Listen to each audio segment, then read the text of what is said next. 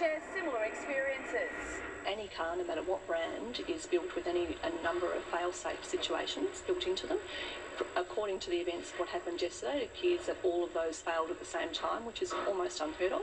I believe there is nothing else that he could have done to stop the car before then than the handbrake, and that really was our last resort.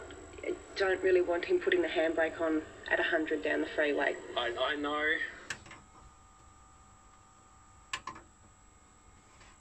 Father was released from prison on bail. Ebony Ferranda has been following today's event.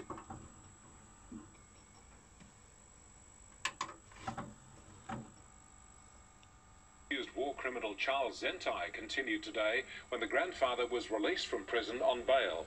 Ebony Ferranda has been following today's events and joins us now. Ebony. Well, Greg, Charles Zentai spent almost 2 months behind bars here at HiFi Prison. His family arrived about 2 hours ago and we're expecting them to leave with...